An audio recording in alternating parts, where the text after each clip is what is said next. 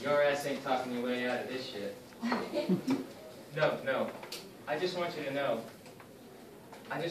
how sorry we are that things got so fucked up with us and Mr. Wallace. We got into this thing with the best intentions. Really. I never... Oh, I'm sorry. Did I break your concentration? I didn't mean to do that. Please, continue. You were saying something about best intentions? What's the matter? Oh, you were finished. Oh, well, allow me to retort. What does Marcellus Wallace look like? What? You speak English, motherfucker? What? English, do you speak it? What country you from? What ain't no country I ever heard of? They speak English or what? What? English, motherfucker, do you speak it?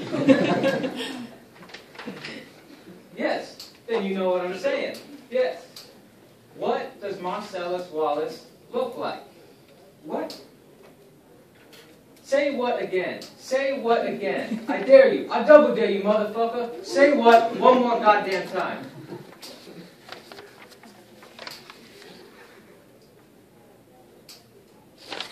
He's black? Go on. He's bald? Does he look like a bitch? What? Does he look like a bitch? No! Then why are you trying to fuck him like a bitch, Brett? I did it, I swear. Yes, you did. Yes, you did, Brett. You tried to fuck him. Well, guess what? Mr. Wallace don't like to be fucked by anybody except Mrs. Wallace. You read the Bible, Brett? Yes? Well, there's a passage I got memorized. Ezekiel 25:17.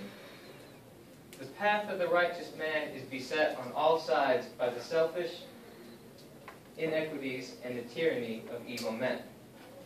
Blessed is he who walks... Blessed is he...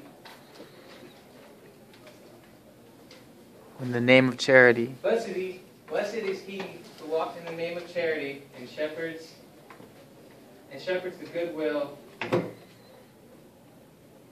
through the valley of darkness.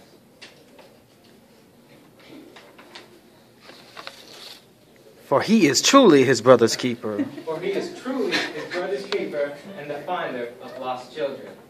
And I will strike down upon thee with great vengeance and furious anger to those who attempt to poison and destroy my brother. And you will know my name is the Lord when I lay my vengeance upon thee.